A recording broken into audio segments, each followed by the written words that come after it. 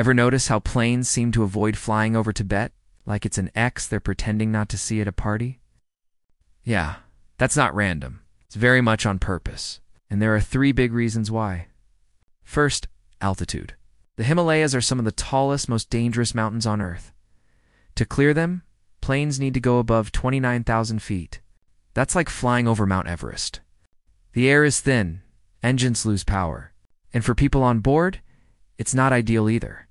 If something goes wrong, like the plane suddenly loses pressure, there's barely any oxygen and almost no time to react. Second, emergency landing is not really an option. Tibet has only 5 airports. They're far apart, way up in the mountains, and hard to reach. Also, radar coverage in the region is spotty at best. Communication with air traffic control? Pretty unreliable. It's like flying blind with your phone stuck on airplane mode. Literally. Third, politics. China keeps tight control over Tibetan airspace.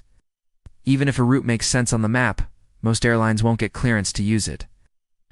So yeah, pilots avoid flying over Tibet the same way we all avoided, well, everything in 2020. Because some places are just not built for safe landings.